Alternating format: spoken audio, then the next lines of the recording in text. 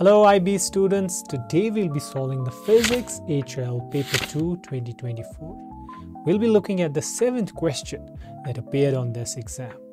I'll give a detailed explanation of all the concepts required to solve that particular problem. So let's get started. Question 7. In a simplified model of energy balance of the Earth, the surface of Earth absorbs incoming solar radiation of average global intensity I0. The surface emits thermal radiation of average intensity I1.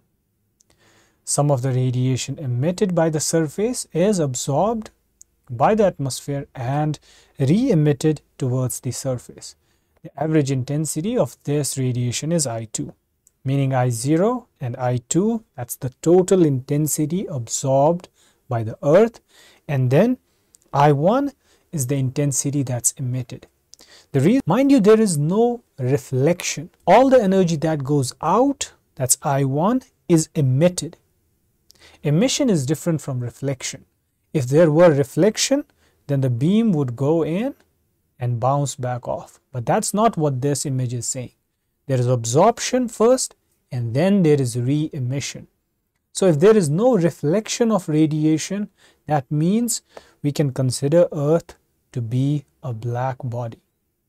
And that's the simplification they have used, because a black body absorbs all the radiation that it receives and then it re-emits it. There's no reflection in a black body.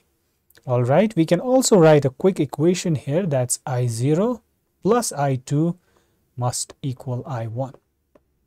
The amount of energy that's incident and is absorbed by Earth must be equal to the amount of energy that's emitted outwards.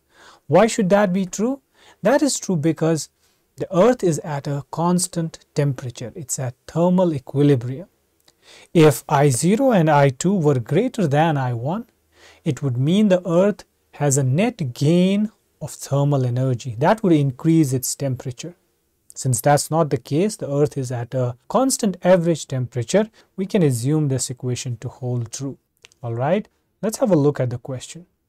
Explain the effect of an increase in the concentration of greenhouse gases in the atmosphere on I2. So if there's an increase of greenhouse gases in the atmosphere, what's going to happen? First of all, more of the surface radiation I1 would be absorbed by the greenhouse gases. Once they absorb more radiation, they're going to re-emit a larger amount of it back towards the surface. So there is an increase in the absorption by the atmosphere and there is an increase in the re-emitted intensity of light back to the surface. So I2 is going to increase. Alright, so that explains this first part of the problem. Okay, let's move on to the second part of the problem. The following data are given: I0 and I2. Determine the average temperature of the surface of Earth according to this model. So if I0 and I2 is given to us, we can use them to find I1. So I1 is going to be simply 240 plus 150, and that's a value of 390 watts per meter square. This means that the Earth emits 390 joules per second per meter square. We also realize that Earth acts as a black body. If that's the case, its emissivity is equal to 1. Emissivity of a black body is equal to 1. We can use this information and plug this into an equation in our data sheet. We know the emissivity, it's 1. We know the total power radiated, it's 390. We just need to rearrange this equation for temperature. If we do that, we get a value of T equals square root 390 divided by the Stefan-Boltzmann's constant, that's sigma. The value of sigma is 5.67 into 10 to the minus 8.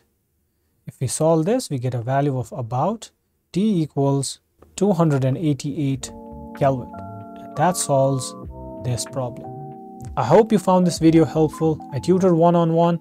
If you need more help, the link is in the comments below. I'll see you in the next video. Happy learning.